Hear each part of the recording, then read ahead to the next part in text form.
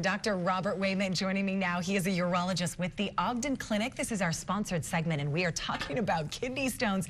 The connection I didn't know a lot about. As the temperatures go up, so do people coming into the ER with kidney stones. That's correct. Yeah, dehydration has a big role in patients forming and passing kidney stones. Okay, let's back up a little bit. What is a kidney stone? Kidney stone, well, I've heard it, one of the general managers referred to it, compared it to a rusty nail being driven into his stomach. It's that painful. It's that painful. Yeah, they're actually crystallized collections of salts and minerals that are in the urine and in supersaturated or complex situations. They are crystallized and form stones. As luck would have it, you brought us an example. I did. Example of some kidney stones, right? I've never actually seen one. Yeah. What do they look like? Well, they look like I mean, something that you'd find in the middle of a geode or some kind of a rock that you could find in the parking lot. Okay, wait, something that tiny can cause so much pain. That's about a 4-millimeter stone, and that's something that could take somebody to the ER with pain. Okay, then I can't imagine what this is doing. That was more like a centimeter. Can't imagine that. And then these stones actually came out these stones were significant enough that they actually caused the kidney to stop functioning. Oh, wow. And the kidney had to be removed, and that's what was inside the kidney. You can't pass those. You can't pass those. No, those would have to be treated. Can you pass something like this or this? You can. A stone like that, probably 80% of people can pass a stone like that, but otherwise they require treatment. So when we say pass a kidney stone, what does that mean?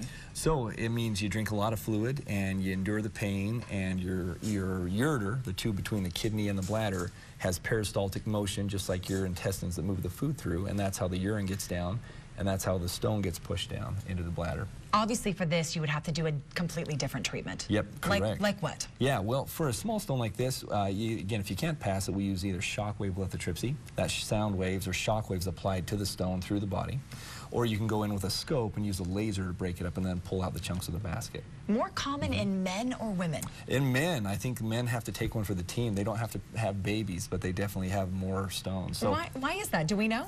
So it's just genetic, and just kind of the makeup of a men's metabolic system makes him more prone for stones. But definitely dehydration doesn't help. Dehydration for sure. Dehydration, high salt intake, colas are negative, high protein intake can be a risk. So multiple factors. So a couple little things there you mentioned you can do to possibly prevent them. You or bet. If you've had one, are you more likely to have another one? You are. If you've had a stone, your recurrence rate is 50% in 5 years and then 80% in 10 years. What are the symptoms so people know? Do they often think it's just a stomach ache, or is it much more than that? They are. Well, if the stone is just sitting up in your kidney, then it doesn't cause any symptoms at all. It's when they try and pass and they cause obstruction or blockage of the urine, the pressure in the kidney hurts. So people can have some blood in their urine. The most common symptom is just flank pain. So you'll have a pain that starts in your back and radiates down to your front or even your groin.